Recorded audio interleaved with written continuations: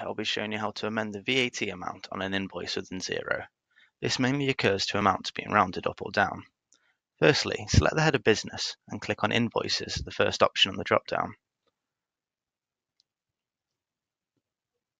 Select the invoice that you want to change. This can only be done to an invoice that is an awaiting payment or has been made as a draft.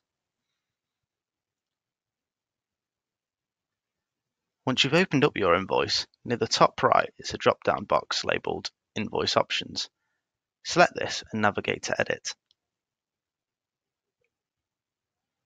Once your screen is updated, you'll see that you're now able to select whether the amounts are tax inclusive or tax exclusive. This is found above the item lines. You'll need to change these to tax exclusive, which is done via this drop-down box. Select tax exclusive. There's now a plus icon that is generated next to the tax rate. Clicking on this will open up a new category called tax amount.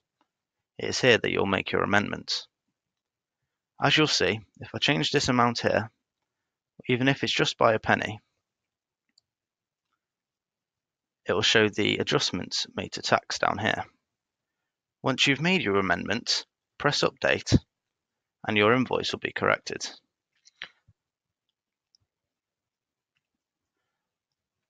I hope you found this Loom useful, and thank you for listening.